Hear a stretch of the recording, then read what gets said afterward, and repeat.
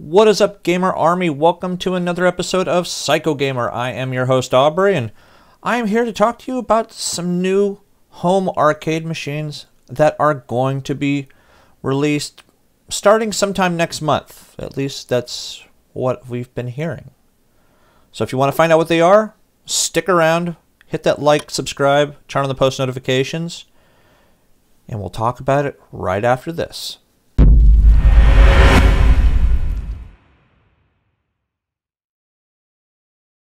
Alright, welcome back, guys. Like I said, we are going to talk about some home arcade machines that are possibly on the horizon. Now, will all these come out exactly like they're meant to from the arcades? I guess we're going to see. Now, we're going to be talking about a company called ICE. ICE is more well known for doing arcade game type machines, such as skeeball and hockey and things like that. I'm sure many of us have gone to many different arcades and played some of these little small games.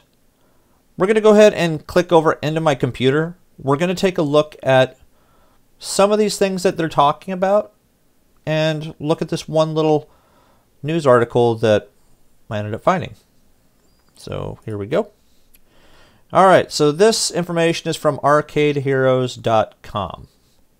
Arcadeheroes.com says ICE launches new home-focused arcade product line, the Arcade Pro.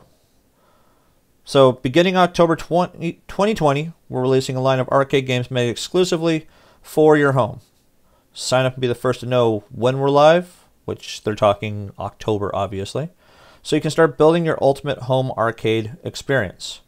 Now, just by looking at the picture that is posted right here, these are some of the games that they're talking about releasing. Now, we are looking at Super Chex Pro, which I actually really liked that hockey game.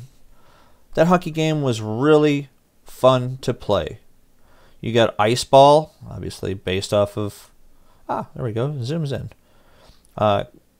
Basically, Skeeball is really what that is. No ticket machine, but you can still have some fun with it. Imagine playing at home. Drunken Skeeball. Yes, Drunken Skeeball. You got your basketball games right there. NBA Game Time. Star Wars Electronic Pinball. Now, I know Arcade 1-Up has already announced that they are making a Star Wars and a Marvel pinball adaptation. I think they're doing all the programming themselves, though. So this is going to be a welcome addition to anybody that wants to have their own home pinball arcade machine. A couple of things of note that I have seen over here, though. There is a Jurassic Park game. Now, some of those games, they've released a few different variations where you're basically riding around a Jeep and they have a light gun in them. I'm not sure if this one's going to exactly have a light gun. What was it they said that this particular game is going to have? Raw Thrills Jurassic Park Arcade Machine. So Raw Thrills, as we know, some of their games would have been getting released with Arcade 1-Up, especially the new Big Buck Hunter game. That one actually is a Raw Thrills game. So they seem to be the king of dealing with light guns. So if they can actually translate the big arcade machine into a home arcade machine, I think that would make people very happy. Now, this one right here is something I've seen some people actually asking about in my posts, and that is the Namco Miss Pac-Man Galaga class of 1981 arcade machine. So that was probably one of the best arcade cabinets that got released, I think, in the 2000s. Or mid-2000s, somewhere around in there. It had both those games. It was a full arcade machine. Now, the only downside is if you really want to get one of these arcade machines for your home, you got to go spend like $3,000 or $4,000 at least. And that's for a pre-owned one. And that's also if it was refurbished, reconditioned a little bit. Because when they're in these arcades, like say Dave and Buster's and these little seedy, bars, just in general, they're going to take some abuse. They're going to get beat up. They're going to have everything redone, all the vinyl redone on the side. So if they can actually make a 3/4 kind of arcade machine, or even a cheaper full arcade machine, I think those are going to sell really, really good. Especially the Jurassic Park. Now, as you can see, it's like double the size of a regular arcade cabinet because it's a 2-player game. But you also have to take into consideration that it has the stool for you to actually sit in on the inside. So how that's going to fit in some people's homes, I'm not really 100% sure on. But some of the things are saying the lineup is officially christened as Arcade Pro. Here's an image that we just looked at that we can glean some things from. Some of the games are Super Chex Pro, which was that particular hockey game. Home version of Collegiate Hoops, which was that back there, even though it didn't look like it was anything collegiate. And a home version of their Ice Ball Alley Bowler, Skeeball. You can also see Stern Pinball's Star Wars Home Pinball there, Namco's Class of 1981 with Miss Pac-Man and Galaga, and a new cabinet of Raw Thrills Jurassic Park Arcade, which is basically everything that I just talked about. This person asked Raw Thrills, and they said that all they provided was the software, and all of the hardware that's being created is being done completely by this company, ICE. Doesn't sound like there's going to be any real changes of the gameplays other than it being free to play, but we're going to have to wait and see how the hardware and price differs from the full-blown commercial version. Are we going to have to spend thousands and thousands of dollars on these machines? No.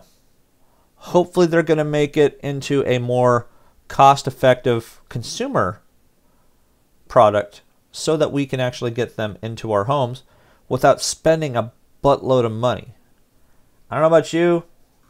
I don't think I can afford $2,000, $3,000, $4,000 for some of these. Now, if you go to like Walmart.com, you can see skeeball games that you can get for just a few $100s, $400, some upwards of a couple $1,000s. No, I could not do that. They're saying that ICE emphasized to this person the initial information is that these pieces are all high quality while destined for the home. They are going to be built in the same factory with the same idea behind their commercial versions.